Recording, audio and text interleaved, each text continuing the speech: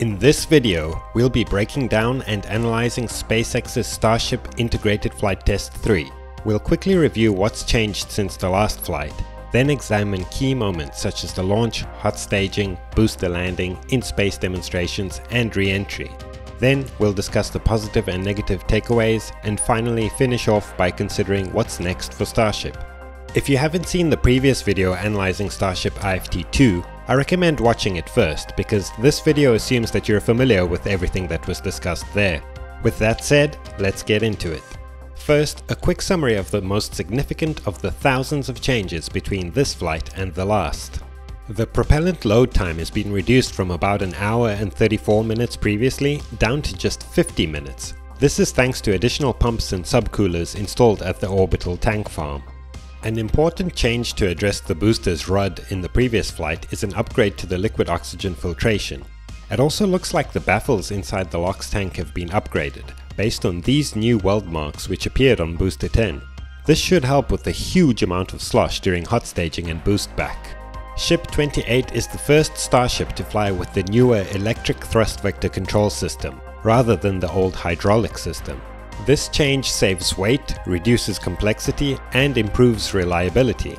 Measures have also been taken to increase the ship's protection from engine bay fires, and to reduce the risk of leaks which can fuel them. Engine bay fires have been a constant issue for Starship, so I hope this is the last time I have to mention this. A change which we all loved was going from a single Starlink terminal on Ship 25 to 4 on the nose of Ship 28. They're spaced this way so that a pair of dishes will have a view of the sky even when the ship is on its side. This is what gave us those gorgeous HD onboard views. Booster 10 also has a pair of Starlink terminals mounted on top of two of the chines. Ship 28 is also the first Starship to fly with a functional payload door. Ship 25 did actually fly with an earlier design of the door, but it was welded shut. This brings us to the next change. Starship S-28 is the first ship that planned to do anything useful during its coast before it re-entered. The plan was for the ship to test the payload PES door, demonstrate a transfer of propellant from a header tank to a main tank, and, optionally, relight a Raptor engine to simulate performing a deorbit burn. Finally, a major difference from the previous two flights is the trajectory. Instead of splashing down in the Pacific near Hawaii, Ship 28 would re-enter and splash down in the Indian Ocean between Madagascar and Australia. That brings us up to speed, so let's dive into the analysis. Similar to the previous flight, the countdown went extremely smoothly. There wasn't even a hold at T-40 seconds. At T-20 seconds, the Firex detonation suppression system activates. At T-7, we can see the flame deflector activating. At T-3, the staggered Raptor ignition sequence starts.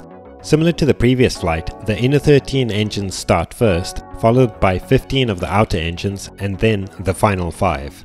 As Starship S-28 and B-10 lift off, we see that once again all 33 Raptor engines are firing. From this angle we can see a heat shield tile falling off the front right flap, though I couldn't see any others falling. These drone shots of the launches are absolutely stunning. It's crazy how far the shockwaves can be seen. This is our first of many onboard views, unlike in previous flights. This camera is mounted in between the two grid fins on the right side of the booster. The right lift point for the chopsticks is here. We can see lots of chunks of ice falling down, but some of them appear to be heat shield tiles because they seem to be flipping between a light and dark side. We also clearly see Starship rolling so its left side is facing towards the ocean. I believe this is done so it can fly at a slightly higher angle of attack without the giant flaps on the upper stage catching too much air and flipping the vehicle out of control. At T+54 seconds, Starship passes 1000 km an hour, which is on par with IFT-2. A few seconds after, we hear the max-Q callout. Once again, this X-user charted the vehicle's speed, and from this, the acceleration, which I'm very grateful for because it allows us to see so much going on. Here we can see how the engines throttle up shortly after max-Q. A few seconds later, we see our first view from the camera mounted on Starship's front left flap. This camera is mounted right at the end of the flap. We can see at least 4 missing or damaged tiles. At one point, a piece of ice or another tile hits the bottom flap and causes some damage to the heat shield. Everyday Astronaut and Cosmic Perspective once again have some of the best footage out there, including this beautiful shot that shows us the heat shield. We can see the moment the debris hits the flap.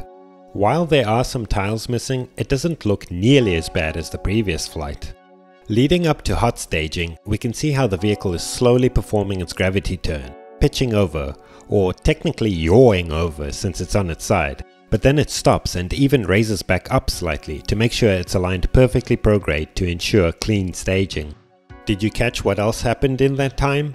It's easy to miss, but the grid fins rotate before the engines shut down. If you look closely, you can see the grid fin on top turns towards the belly or heat shield side, while the bottom one turns in the opposite direction towards the back. This is very important, and we'll explain why and how in a second, but first let's examine the shutdown and ignition process. Exactly on time, the booster's staggered shutdown sequence starts. It's the same as in IFT2, with 5 engines being shut down at each step until only the center 3 remain.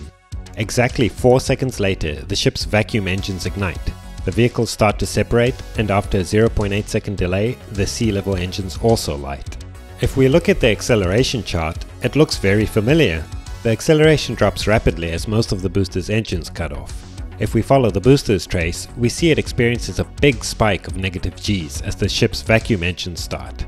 Then, the booster's 3 engines throttle up, but it receives another push backwards as the ship's sea level engines also ignite. After this, the booster's boost back burn starts and it accelerates more. If we overlay the chart from IFT2, it looks practically the same. The only real difference is that the booster doesn't throttle up at Starship ignition, and as a result actually experiences slightly more negative G's from the ship's exhaust, which is why its trace is slightly lagging behind that of IFT2 from that point on. But if nothing really changed, then why was the booster's boost back burn successful this time? Well, other than the procedural change of slightly delaying the booster's throttle up, the similarity of the plots indicates that the hardware changes are what made the difference. We don't know why the LOX inlet filters were clogged on the previous flight, but thanks to some amazing simulations from Ryan Hansen Space, we can visualize what the slosh might have looked like. It's clear the old slosh baffles were not able to cope with such an extreme amount of slosh. Ryan tested some possible designs for the new baffles with varying results. In the most extreme design, we can see upgraded baffles can make a massive difference. Now back to the grid fins. When the Starship upper stage engines ignite, all their exhaust travels out of the vents in the hot staging ring and expands outwards, impinging on the grid fins. Due to the angle of the fins, they deflect the exhaust in these directions. This results in the fins experiencing forces in these directions. However, we can see that the bottom grid fin stops turning before the top one, which indicates that it's not rotated as far. This will result in the force on the bottom grid fin being weaker. Adding the 2 force vectors together will give us this resulting force. In addition, since these forces act perpendicular to the lever arm extending to the center of the booster, they induce torques in opposing directions, with the clockwise torque being stronger, resulting in a net torque clockwise. But what about the 2 grid fins we can't see? Based on the motion of the booster after staging, the other 2 have to mirror the 2 that we can see, except the bottom one doesn't stop short. This was partially confirmed by a highlights video SpaceX later released. We can see this grid fin is indeed turned towards the camera. Ignoring torque for now, these 2 forces are equal and opposite, so they cancel out. That leaves only these 2 forces. They are opposite but unequal, so the net force is downwards and to the left. Finally, these 2 grid fins will induce equal and opposite torques, cancelling each other out, leaving us with just the clockwise torque we already determined. So, in summary, the booster will experience a force downwards, a force to the left, and a clockwise torque. Let's see how that looks. Great, but as we mentioned, the vehicle is actually on its side, and so is the video, so let's turn it the right way up. This makes it clear the booster's motion relative to the world is a simultaneous backflip and a turn to the south, with a clockwise roll. Since there's very little air resistance, this initial push is enough to redirect the booster. Also, once the booster has turned away a bit, the ship's exhaust will hit its side, helping it turn even more. But why go through all this trouble instead of just gimballing the booster's engines to turn it away? I think that SpaceX wants to avoid doing this because the booster is so empty and its center of mass is so low that the gimbaled engine's thrust line would be close to the center of mass. This means that besides rotating the booster, the thrust would push it in the wrong direction in a kind of power slide, which is not what you want to cleanly separate two vehicles. Now that we fully understand how hot staging and the booster's flip maneuver work, we can discuss the boost back burn. Just like in the previous flight, 5 seconds after separation, as the booster turns away, the inner ring of 10 engines begin to restart in opposing pairs over a 1.3 second period. This time, all of them successfully ignite. The booster onboard view with the ship in the background is incredible. I think the camera's fisheye lens is making it look like the booster is higher than the ship when we know it's actually slightly lower. All 13 engines continue firing for the 48-second long boost back burn until their unusual shutdown sequence, which takes nearly 8 seconds. At first, I thought it could be a glitch in the telemetry, but that's clearly not the case because the booster actually pitches, or yaws, up slightly because of the asymmetric thrust. It looks like this is to start the reorientation for an engine's first re-entry, but by the time the shutdown sequence ends, the rotation has stopped. Then it resumes slowly, presumably due to the gas venting we see. The other thing is that the shutdown sequence looks very deliberate.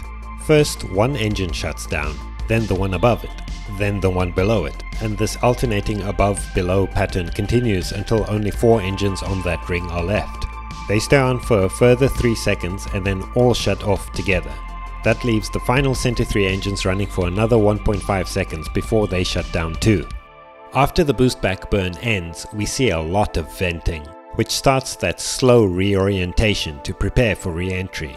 Notice how smooth and controlled this is. On the topic of re-entry, it's worth noting that SuperHeavy does not re-enter and land exactly like a Falcon 9. The Falcon 9 booster performs an entry burn to slow itself down right at the most intense part of re-entry, then coasts down before doing a final landing burn. The SuperHeavy booster skips the entry burn, blasting through those peak stresses and only executing a landing burn at the end. So the booster coasts down engines first. The grid fins start operating at an altitude of exactly 50 kilometers, and we see them immediately working to make a counterclockwise roll correction. But as the grid fin we can see returns to a neutral position, the booster starts rolling clockwise again and the fins have to counter it again. This struggle continues until, at 5 kilometers, the induced rolls become so powerful that the grid fins struggle to keep up, and the booster oscillates back and forth until it appears to hit the water close to Mach 1. There's no way for us to know why the booster constantly wanted to roll clockwise, but possible reasons could be a problem with the control system or a stuck grid fin. But the roll instability aside, what happened to the landing burn? According to the flight plan, the landing burn was supposed to start at T plus 646. The webcast hosts say that the landing burn will start with all 13 center engines, but we see no sign of that. Interestingly, this is the point at which the roll oscillation started. Perhaps the grid fins were expecting some help from the engines? Only at T plus 654, the engine graphic shows an engine start, followed by another 2 which drop out as quickly as they came, before the booster is destroyed. Looking at the plot of the booster's acceleration, we can see the tiniest blip right around when the landing burn was planned. The next time anything happens is when we see the engines attempt to start, but this made little difference. If we rewind to before the landing burn was supposed to start, there are a few points we see some suspiciously shiny metallic debris flying off the booster. At one point, something quite big breaks off the bottom end and flies past. SuperHeavy's engines and avionics are well shielded, but it seems that it wasn't enough to deal with the forces of re-entry without an entry burn. Even when some engines do attempt to start, we see green flames in the exhaust, indicating a badly damaged engine is cannibalizing itself. You may have noticed I said the booster appeared to hit the water. It certainly did, but according to SpaceX's post-flight update, it was actually destroyed at an altitude of 462 meters. I initially thought this meant that the flight termination system was activated, but at T plus 622 it sounds like there is a callout announcing the booster's FTS has been safed, or deactivated. That would mean that the booster exploded on its own just over a second before hitting the water. Considering the significant damage to the engines, that wouldn't be surprising.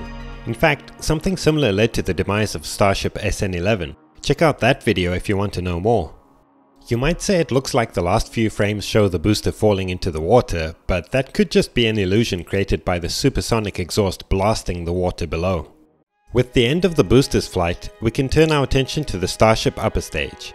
It has a pretty uneventful ascent under all 6 Raptor engines. If we overlay the acceleration graphs from IFT2 and IFT3 again, they look identical up until this point, where Flight 3 seems to underperform, but that's not what's happening. To simulate the mass of a payload, SpaceX loads some additional liquid oxygen to the ship. This extra LOX needs to be dumped for the ship to re-enter with the correct mass. In IFT2, this dump started at T+706, and at the time we thought it was a huge leak. Since this LOX dump contributed to fires which ended up destroying the Starship near the end of the ascent, on IFT3 the dump was performed after orbital insertion. This is why it appears to underperform in this region. In both flights, once the ship reaches an acceleration of 3.5 Gs, the engines throttle down to limit the mechanical strain on the vehicle's structure. It's likely that the sea level engines are throttled down while the vacuum engines stay at full thrust to take advantage of their greater efficiency. At T+820, Starship's vacuum engines shut down and the 3 sea level engines continue firing for 15 seconds. We can see how this drops the acceleration to less than half of what it was. This allows for greater precision of orbital insertion on shutdown. It has to be the sea level engines for these last seconds because the vacuum engines can't gimbal for attitude control. When the last 3 engines shut down, Starship is in an orbit with an apogee of 234 km and a perigee 50 km below the Earth's surface, so as planned, not a stable orbit. Given how the rest of the flight went, this was a very good idea. This is exactly the same camera on the flap, but the video has been rotated. Throughout most of the rest of the flight, we can see a lot of venting. At least part of this must be the LOX dump, but some of it should be the reaction control system. At T+12 minutes, there is a call out saying the payload door is opening. We only get our first internal view over 4 minutes later, and it doesn't look like the door is open at all. The fact that there are gases freely floating around inside also tells us the door is firmly shut. Nearly 2 minutes later, we get another view, and now not only do we see light creeping in around the partly open door, but those gases from before get blown out into the vacuum of space.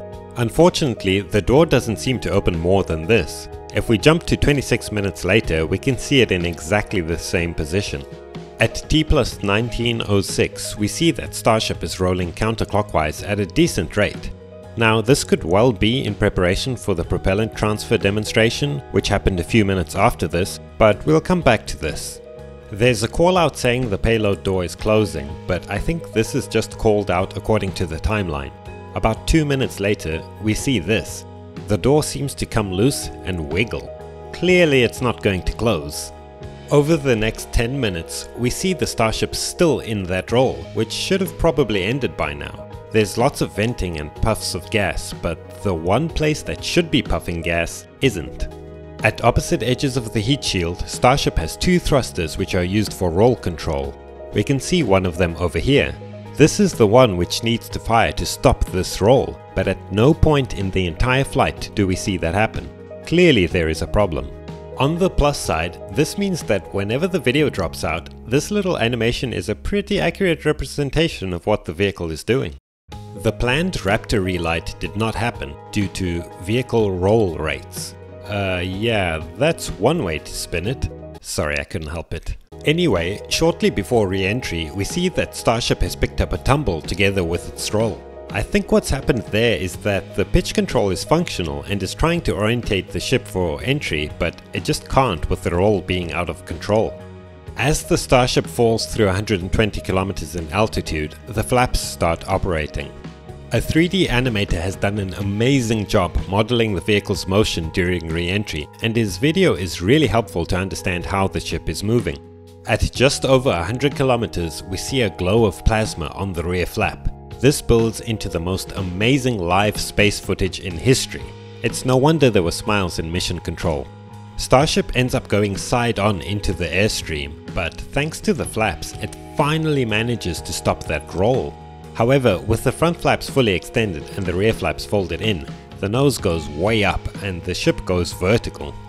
The role is finally reversed to move the ship off its side and point the heat shield in the right direction, but the vehicle keeps flipping backwards until it ends up engines first. Definitely not ideal. After this point, it's really difficult to see the orientation, but based on the plasma flow we can tell the heat shield is facing more or less the right way, until the flow separates from the flap and it looks like the ship is flying side on again. It seems to correct quickly, but when you see these flames at the bottom end, it probably means the ship is flying engines first again. There's no good video after this, but the telemetry continues to sporadically update, which tells us the ship is still alive. The last telemetry update comes at 65 km and a speed of 25,724 km per hour. Eventually, the webcast hosts confirm that the ship must have been lost. Interestingly, SpaceX's post-flight update states that the payload door was opened and closed, but we clearly saw that was not the case. They also say the propellant transfer demo was initiated, but there is still no word on whether or not it was successful. The last noteworthy point is that SpaceX is seeking to increase the Starship launch cadence throughout the year, so we might be seeing these flights more often. Now let's discuss what the takeaways from this test flight are, starting with the positives. First, and most important, the ascent was perfect. All 39 Raptor engines on the vehicle performed flawlessly. Both the booster and ship completed their ascent burns without fault. Next, while we still saw some of the heat shield tiles falling off, it was an improvement over previous flights, and I think we can expect even more improvement with time as the tile mounting and inspection process is refined. A huge positive for SpaceX is that this flight gave them a lot of data on the control and heating during Starship's hypersonic re-entry. This is invaluable to the long-term goal of making Starship fully reusable. Finally, we just have to mention the amazing onboard views facilitated by Starlink. With a more controlled re-entry, it looks like we could have continuous live video the whole way down. Now for the negatives. It looks like the booster suffered some damage during its re-entry, which is what caused its landing burn to fail. This might require upgrading the engine shielding or changing the return trajectory. I think performing an entry burn might be a last resort. The fact that the payload door failed is disappointing and is probably the main reason that the next flight will not be carrying any Starlink satellites.